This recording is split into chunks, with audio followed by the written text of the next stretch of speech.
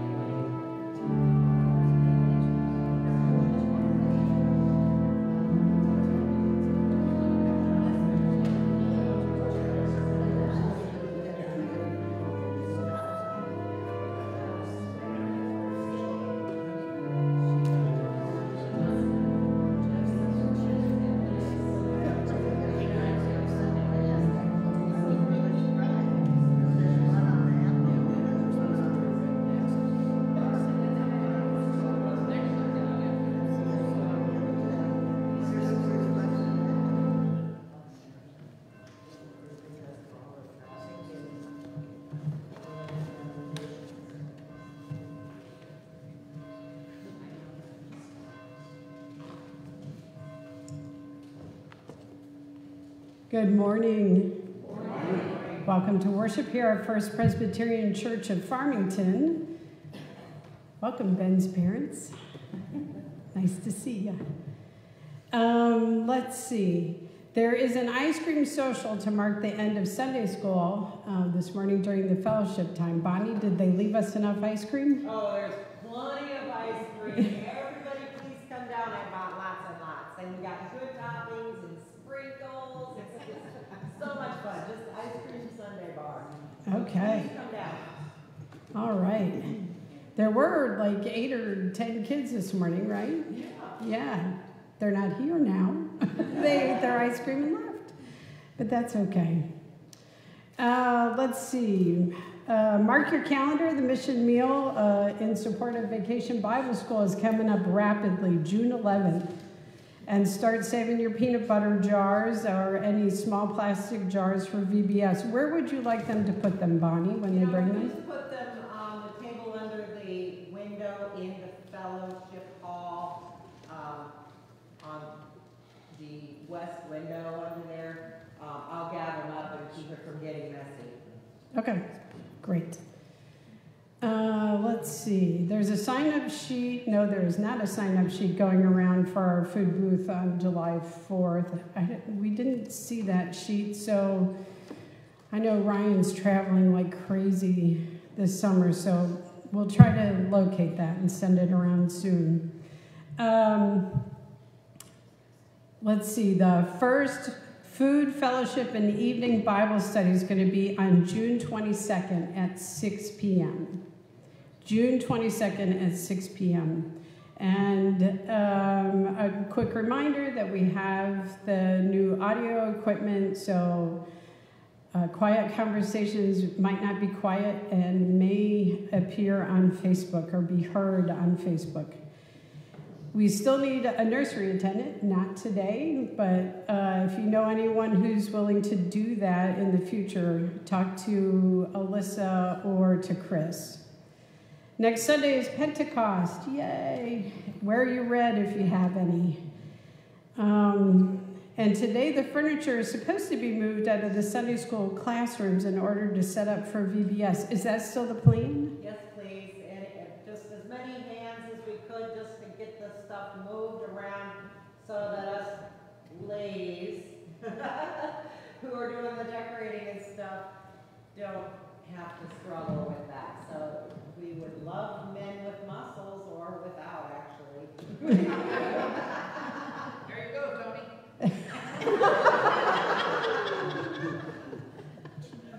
Oh my.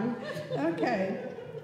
Remember that the newsletter is going to be assembled sometime soon, so the sooner you can get your information to Stephanie, the better. There is a sign-up sheet for anyone who's willing to gift us with special music this summer. That one is here. So there's plenty of open dates on there, so mark away. And I've only received 3 favorite hymns so far for this summer. Surely you want to sing something, right? Something special? Let me know, text me, or write it on a scrap of paper. Put it in the offering plate, and we'll make sure to include it this summer. We are going to be planning music sometime, hopefully the week of June 4th. I hope that works for the music staff. So you got like 2 more weeks. If you have any other pictures of beloved graduates, let us know so that we can get them on our slideshow. Send them to Brady or to Stephanie. Are there other announcements you'd like to share this morning? Hearing none, I invite you to stand if you are able, and we will join in our call to worship.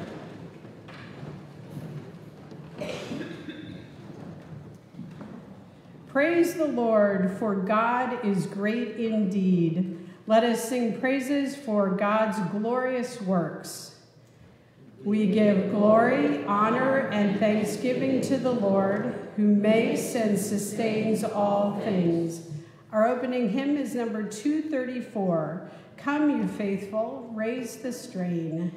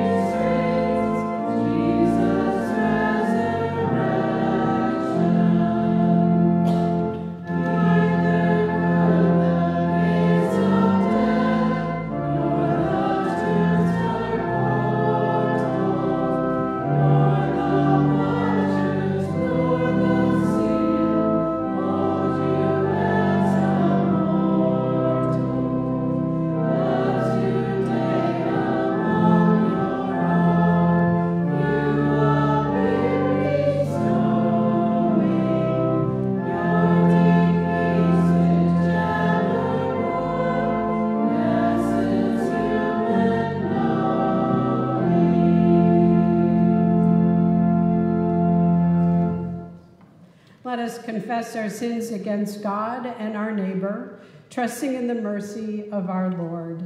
Let us pray together. Merciful and gentle God, we have wanted reward without sacrifice. We have been unwilling to serve and have not humbled ourselves in obedience. Forgive our hubris, gracious God. Correct our ignorant ways and help us to know your glory through servanthood. Guide us to be true followers of your way, through Jesus Christ our Lord. Amen. People of God, our sins are forgiven, for the Lord who made all things knows our weaknesses.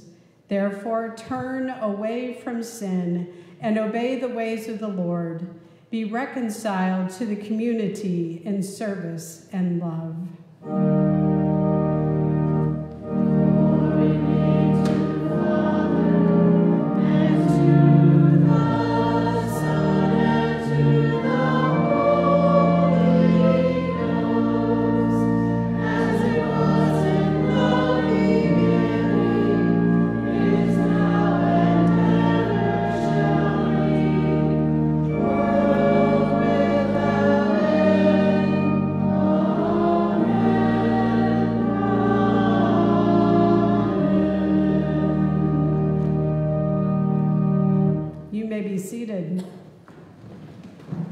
This is the first time that it's a Sunday morning and we don't have children for the children's sermon. I think there was a special service that we didn't have children for that I was expecting.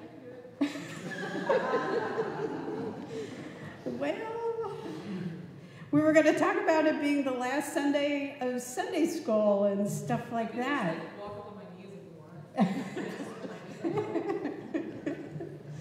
I think once you're in college, we don't count you as a child anymore.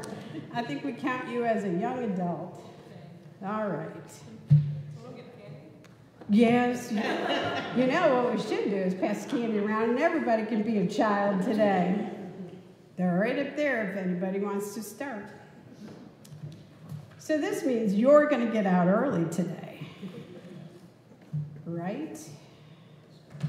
More time for ice cream.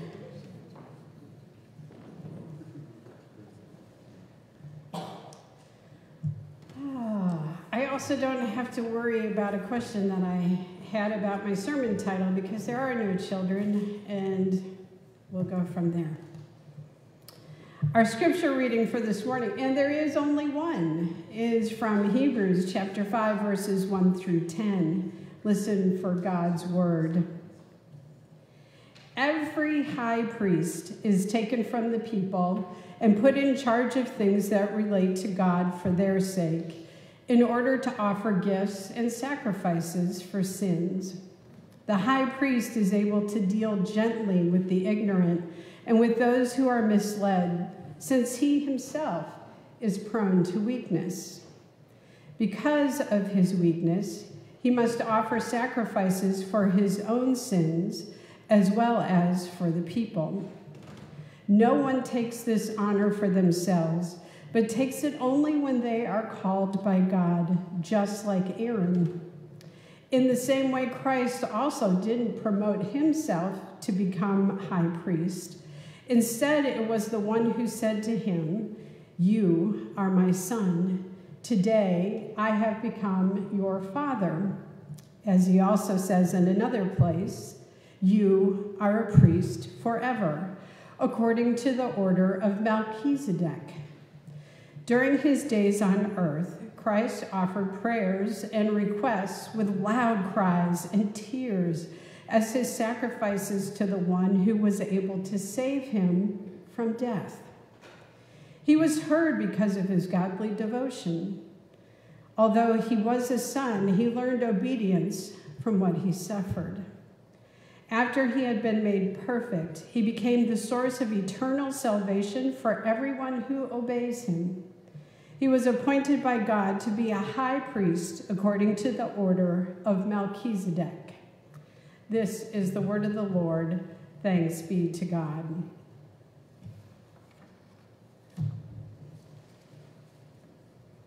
So there is our sermon title.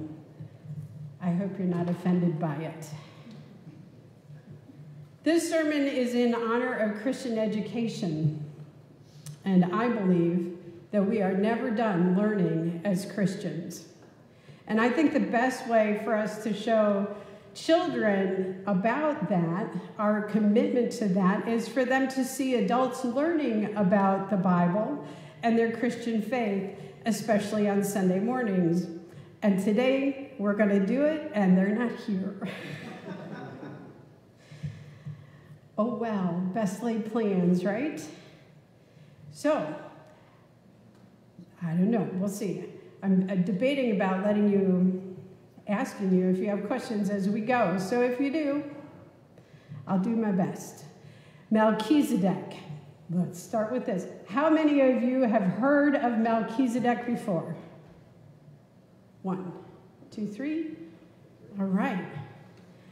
How many of you know the story of Melchizedek and are ready to share that? It's an interesting one. Melchizedek is quite a name. And when Carrie and I, my husband Carrie and I, decided to have children, he would tease me with all kinds of names from the Bible. Nebuchadnezzar, Belshazzar, and Abednego were some of the names he insisted we must use. And he used to love to torture me with that. And I'll bet these names make you nervous too, especially if you're ever expected to read them out loud. Some people don't even like reading them silently. Let's be real. There's nothing quite like a whole list of long, difficult, unpronounceable names that are unfamiliar to us to bring Bible reading to a quick end for some folks. When you combine long names with the fact that most of us don't have a clue who any of these guys are, you can begin to understand one of the many reasons why biblical illiteracy is rampant in our churches today. So this morning, we set out to conquer one name, one story. Melchizedek. Who the heck is Melchizedek? Well, in order to understand who he is, you could look in a couple different places. You could read chapter 7 of Hebrews to find out more. Or you could read the 110th Psalm. Or you could go all the way back to the beginning and read the 14th chapter of Genesis. But I'd have to warn you that the names that appear in the first 10 verses of Genesis chapter 14 make Melchizedek look easy. Here's the story in a nutshell. There were 9 kings who each had their own territory. There was one king that was kind of the head honcho over the other kings for 12 years. During the 13th year, 5 of the big city kings rebelled and did their own thing. Eventually, a war broke out. 4 kings against 5 kings. Unfortunately, Lot. You've heard of Lot, yes? Yes? His wife turned into a pillar of salt. There's a pretty violent story that happens involving Lot. Unfortunately, Lot, who happened to be innocently living in the area at the time, was taken captive. Word of what happened to Lot got to Lot's uncle, Abram. You know Abram, who becomes Abraham? Okay. So he, Abram, and 318 men went on to take on the armies of the 4 kings in order to free Lot. So, a little small group of guys against lots and lots and lots of soldiers, warriors. Miraculously, Abram and his tiny band of men win the war.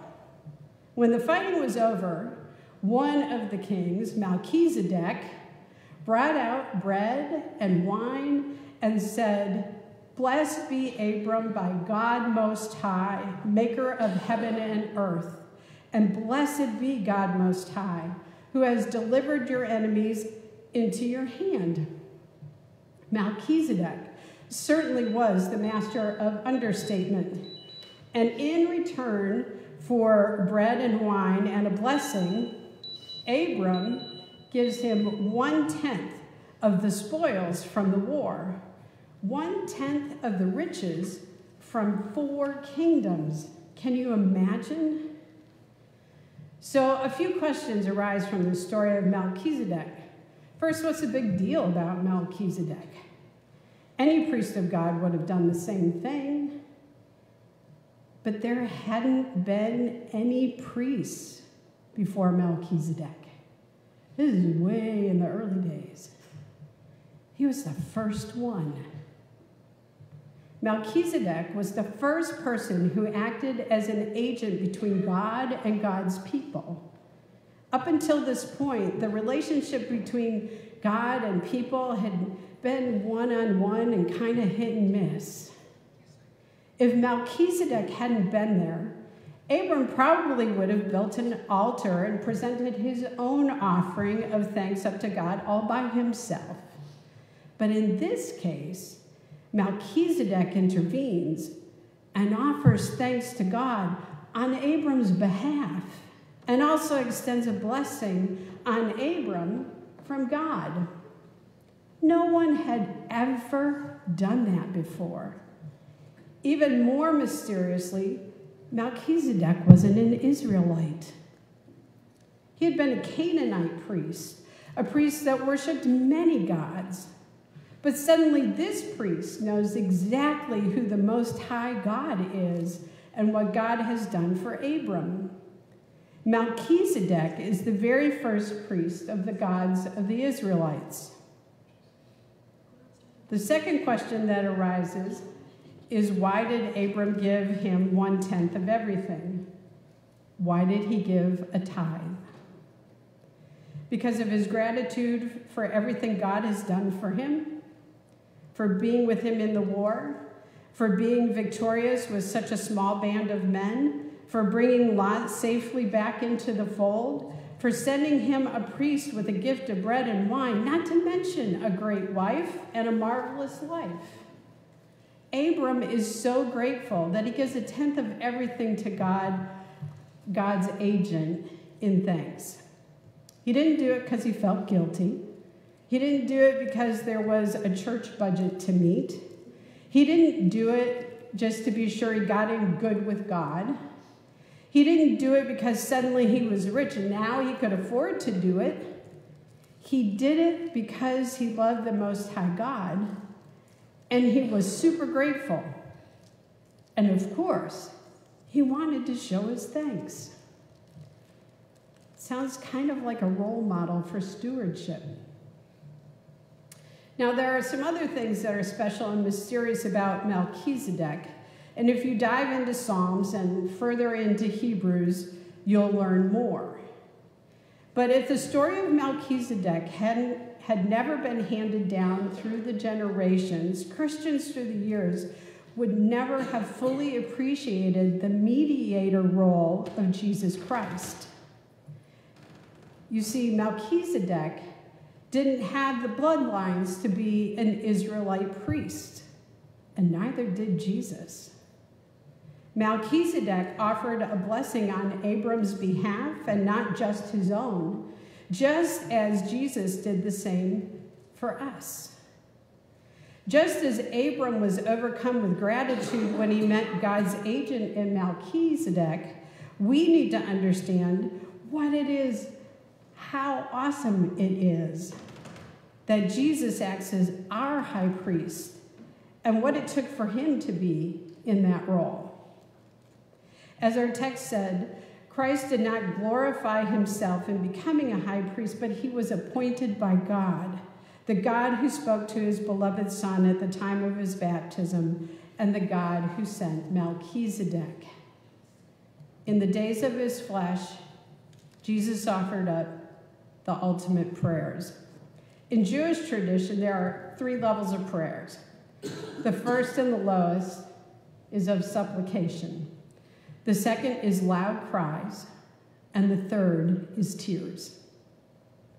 When Jesus offered up all 3 in the Garden of Gethsemane to be saved from death, in the end, he chose to be obedient to God. And because he was obedient, even to death on a cross, he completed our salvation. He was the one sacrifice that not only covered our sins, but removed them. Jesus was the sacrifice, one for all, once for all. And now he is the high priest, eternally interceding, praying on our behalf, making us in right relationship with God. Always praying for us, 24 hours a day, 7 days a week, forever and ever, amen. Making us in a right relationship with God, interceding on our behalf. That's pretty awesome. So make sure you get in there and offer your thanks for the high priest, God's Son. Use him as your mediator. Turn to him as your mediator. Offer up your prayers and remember to close them with the proper address. As Christians, we say, in Jesus' name. He's right there, working for us all the time, every day, every moment. Today is the last day of Sunday school for a while, and this is a great time to ask the participants what they learned this year. So next time you see them, ask them. We need to listen to their stories. We need them to tell their stories of faith, and we need to tell them our stories of faith.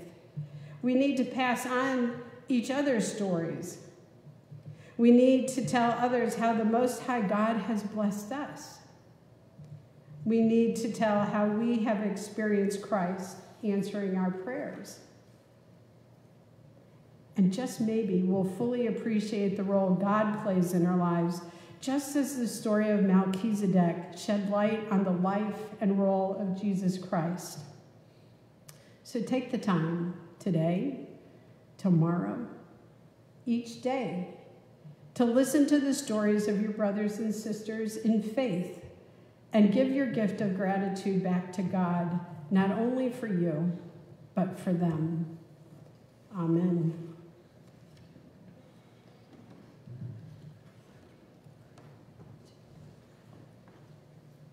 We are going to join in singing hymn number 340. This is my song, and I invite you to stand if you are able. This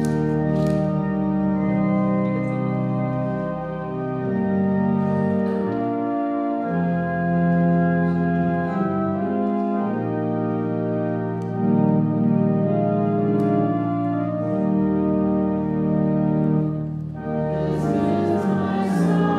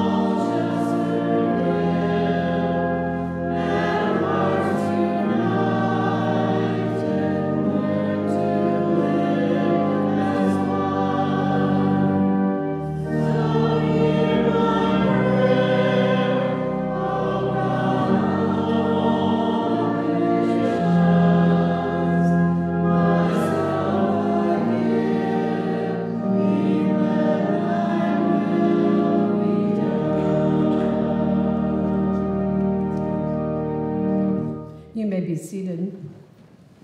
Do we have any birthday people in the house today?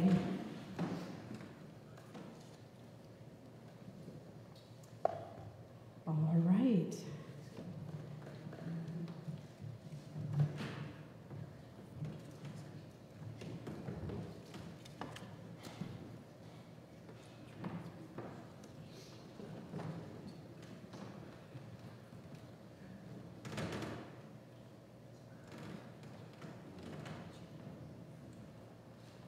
We come to the time for sharing of joys and concerns. What would you like to share today? Tim's going to help on that side, and I'll help over here. Seriously. My granddaughter, Adriana, graduated from high school. She also received her CNA while she was going to school. She's going on to ICC to get her to be an RN. Ooh, what a joy. That's great. Who else? Pat? No? All right. I just have to because I like mine. My mother has taken her first trip since my father died. She went on vacation. She is somewhere on the Mississippi River right now, but she's with my sister, so it's okay. So they have to get back home yet, but everything seems to be going okay, but it was a big step for her. Was it a river cruise? Yeah, it's a culinary river cruise. Ooh.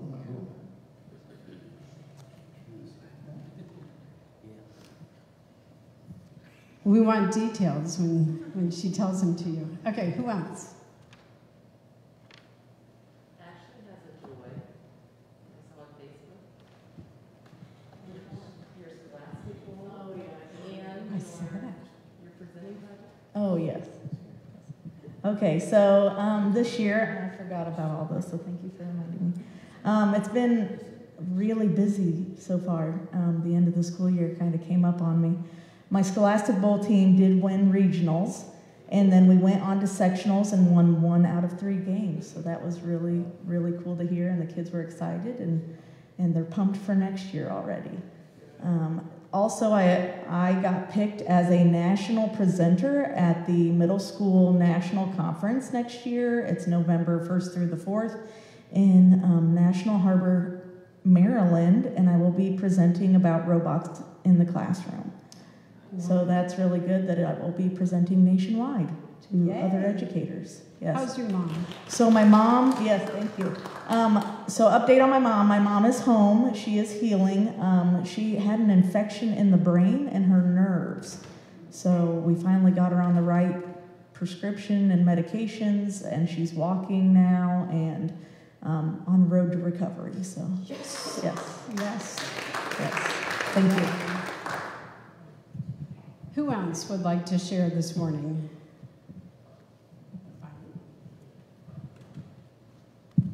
So I just want to share that God truly is good. This morning I was a little disappointed because I knew that some kids weren't going to be making it to Sunday school, and kind of losing some of my enthusiasm this morning. And all of a sudden, 3 kids that aren't always here were here this morning. And so, you know, I needed it. God knew I needed it. And praise the Lord. Yay. Yeah, now is a great time. If you're a Sunday school teacher, can you please stand up so we can show you some love? We really appreciate it.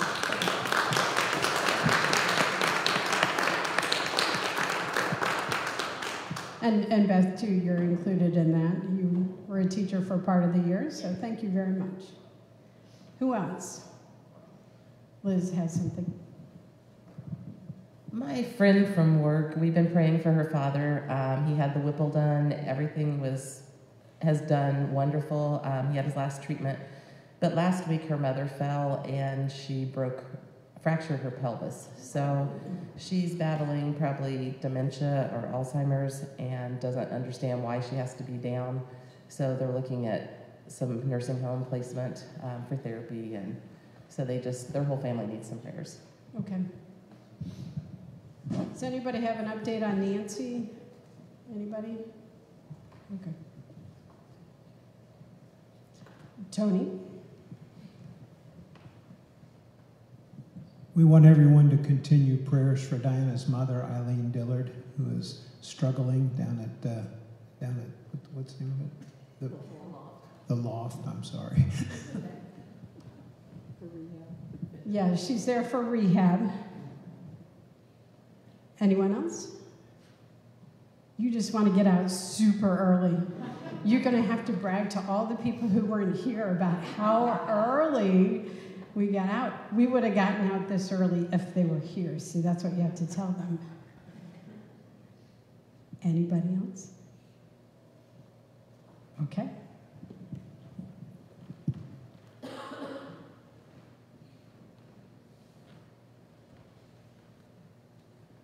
Brady, is my microphone on down here? Now it is.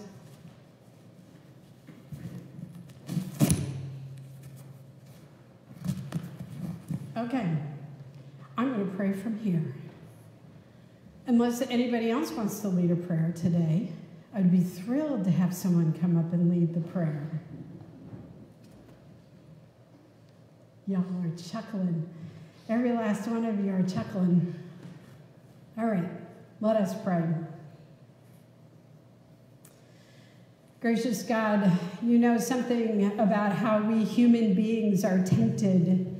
And you know that pastors often will offer really long prayers when they have lots of extra time. Please help me in that temptation. Help me to understand that it's not how much time worship takes, but it's our taking this time, however long it is, to worship you, to give you thanks and praise, to examine our relationship with you, to have fellowship with our brothers and sisters in Christ and share our stories of how you have been active in our life this week, this day, this year, this decade. We are grateful for this opportunity to come together, to sing, to share our joys and our concerns, to marvel at this gift of life. You know that our prayer list is very long. You know that there are people who aren't even on our list that we are concerned about and are praying for. And we trust, oh God, that you will be with them. You will strengthen them. You will guide them. You will comfort them. And you will also call us to do the same. We thank you for those opportunities of service. We thank you for those opportunities where people can see what a difference our faith makes, not only in our lives, but in this community and throughout this world. We thank you, God, for gifting us.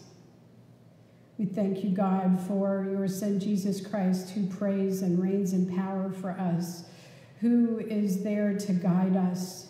We are grateful for the many ways that he taught us. And with the power of the Holy Spirit, we lift up the prayer that he taught us, saying, Our Father, who art in heaven, hallowed be thy name. Thy kingdom come, thy will be done on earth as it is in heaven. Give us this day our daily bread, and forgive us our debts as we forgive our debtors. And lead us not into temptation, but deliver us from evil.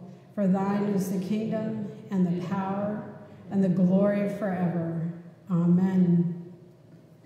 Cindy? Yep. I did forget to mention that Ed Wilson from Ace Hardware that we had been Yep. praying for, he did pass away. Did he pass away? Okay. Yeah. For his family. Okay. Prayers for his family. And for the people at the hardware store, because I think just about every time I've been in there, somebody was asking for an update on how he was doing and whatnot. So, okay, so prayers for the family and friends and co-workers of Ed Wilson. God is ever faithful and has blessed us with so much. With grateful hearts, let us offer back to God what we have with love and thanksgiving.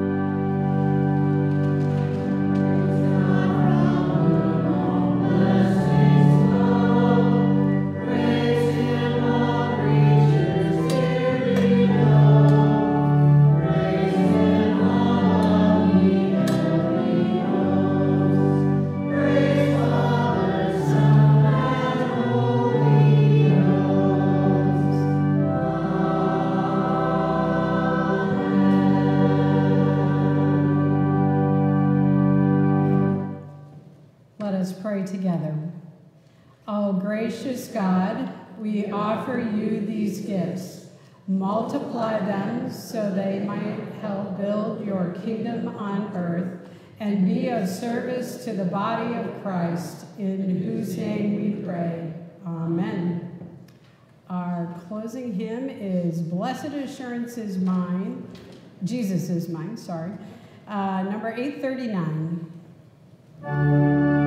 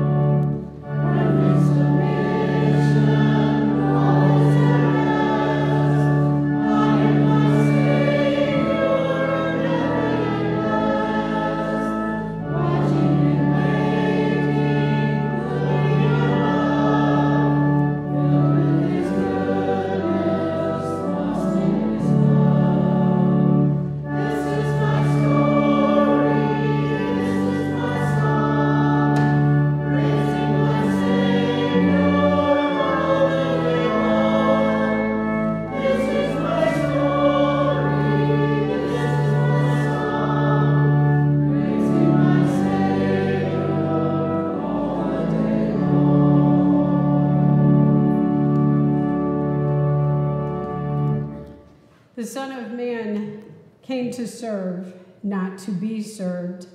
Let us follow Christ's example and give our all to God and to one another. May the knowledge and love of the one who knit the earth together rest with you and give you strength to help others for the glory of God. Amen.